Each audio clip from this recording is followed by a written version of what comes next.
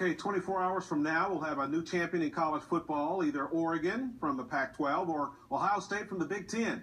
Those two teams made their way to Dallas over the weekend, and they'll meet tomorrow night in Arlington in the first ever title game in the newly formatted college football playoff. Each team has just one loss, with Oregon going for its first title ever, Ohio State going for number 8. The first ever playoff title game, believe it or not, does have a significant Kansas City connection.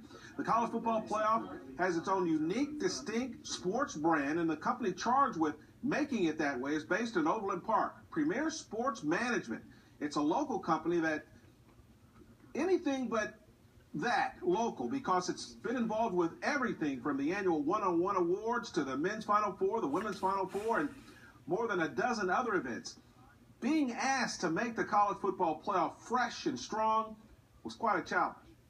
You know, the image of sports, the image that the brands that we work with have in sports is critically important, which is why, you know, the work that we did up for the college football playoff was so interesting, because they had a very negative brand, if you think about the BCS, right.